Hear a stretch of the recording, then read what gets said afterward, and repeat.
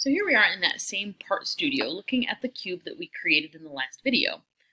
If you'll notice down at the bottom, it just says Part Studio 1. So it might be helpful to rename this as something that might help us remember what it is.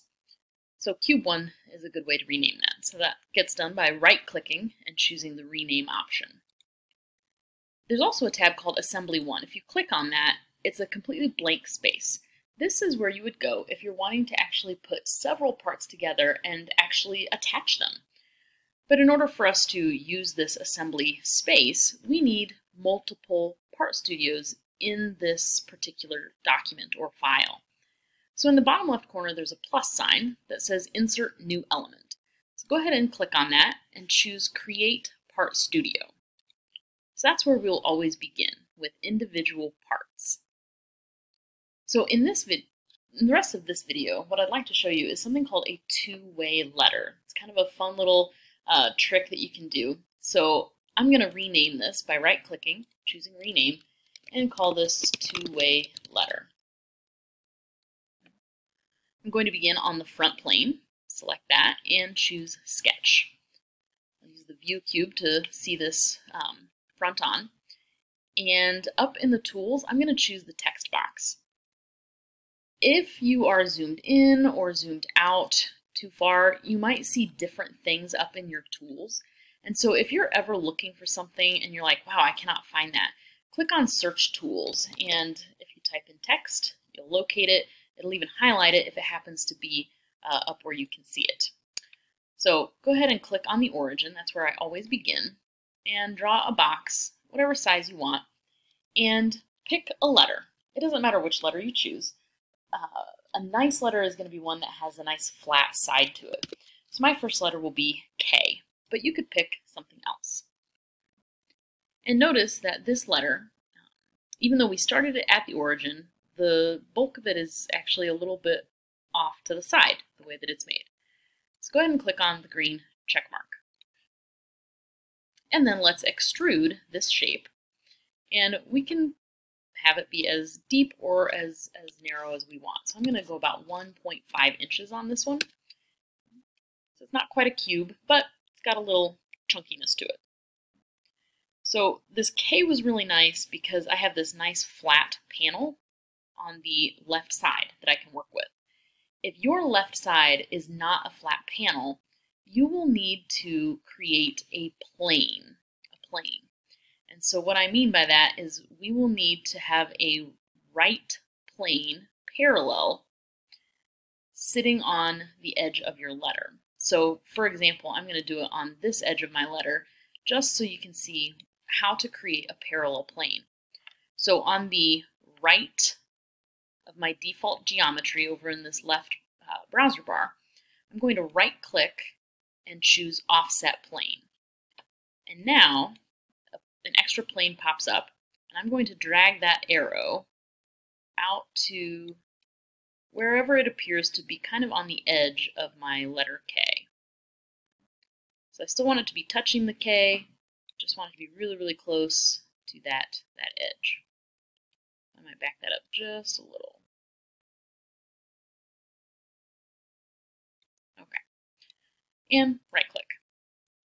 So on this plane, plane 1, I'm going to go ahead and create my sketch on that plane to help show you what to do. And so over here, I'm going to select the text box again, get it nice and aligned. There we go. And here I'll put my next letter, in this case, the letter A. And green check that.